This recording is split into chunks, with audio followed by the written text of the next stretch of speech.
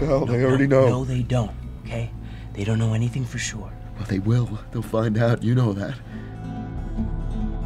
The Motel Life is the kind of film that I grew up and still love to watch, which is just movies that are really emotional, that can bring you to an emotional place where you have these epiphanies or realizations about family or love or humanity or things like this. And I think that that's something that is a very strong quality that the film has, and that's why it's the kind of movie that after you see, you hold on to.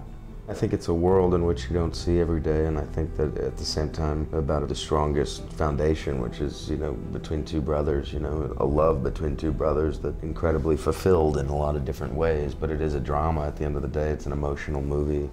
I just wish it was me instead of that kid, Annie. I do.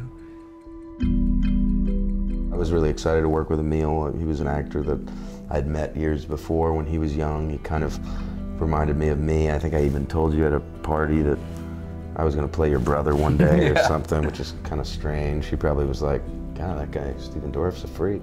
I had met Stephen over 10 years ago, and we immediately clicked and got along. To me, it was just something that happened naturally. I mean, we just got along really well, and we were in a really fun city of Reno, and, you know, we would go out and maybe hit a casino or hit a bar. I have to be the older brother and watch out for him with his gambling. Yeah, I'm not the best blackjack player.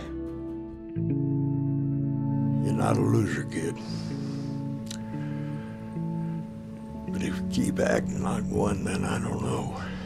Kris is awesome. I mean, he's just an iconic, legendary guy, and so, you know, those kind of guys, when they come in, they can almost just stand there and be great. He's a very in-the-moment kind of actor, and I think he's really good at just kind of bringing that essential honesty of who he is. Can you at least just tell me a story like the ones you tell Jerry Lee?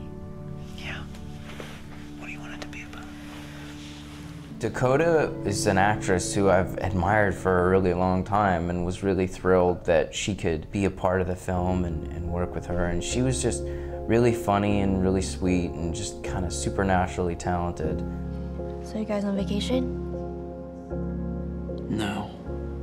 No, it's, nothing like that.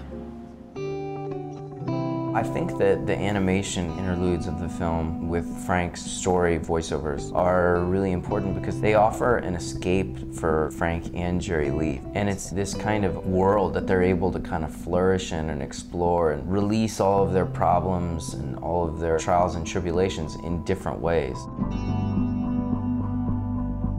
There was something about the idea that these two directors are brothers and they understand that bond of brotherhood. You know, I thought they would be able to really bring something to the project emotionally as directors because of that.